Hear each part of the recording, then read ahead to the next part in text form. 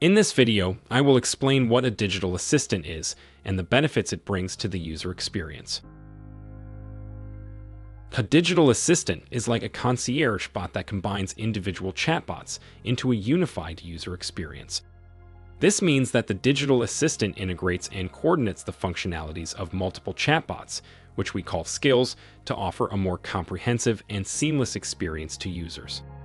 Instead of interacting with separate skills for different tasks, users can interact with a single digital assistant that can understand their requests and delegate them appropriately.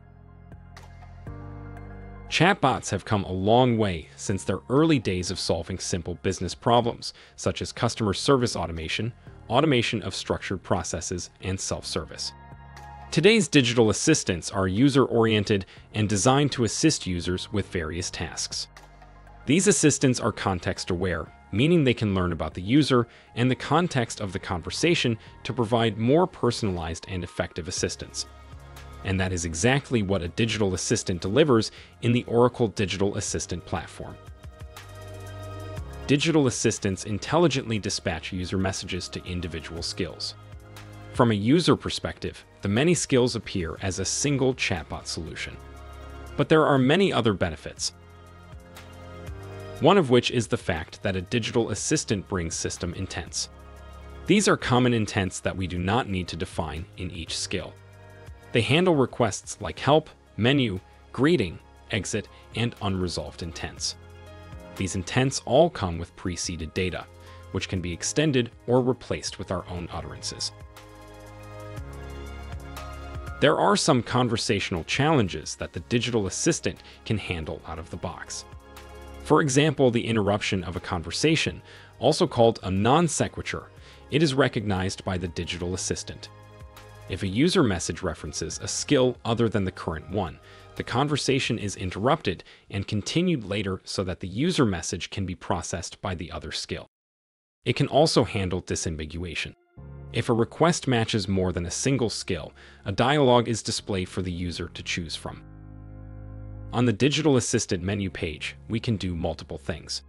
For existing digital assistants, we can create new versions, clone them, publish, export, etc. We can import also a digital assistant, but in this case, we will create one from scratch. By default, there are no skills added. We can see the system intents, exit, help, and unresolved intent. For each one of these, we have the preceded data that we can disable if needed and for which we can add our own training data. We can add skills very easily by just clicking in the checkbox.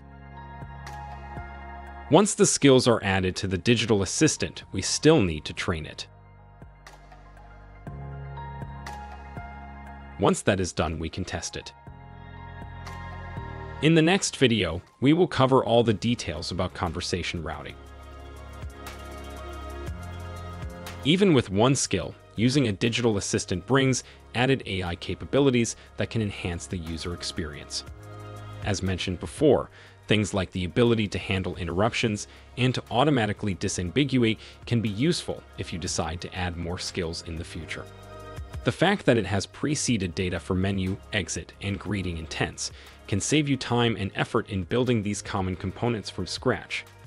Also, you may want to add small talk or other supporting skills, which you may want to hide from users. All of that is easily done within the DA. Overall, even with one skill, using a digital assistant can provide a more intelligent and streamlined user experience. Check out our Assistant RT for more information. The link is available in the description.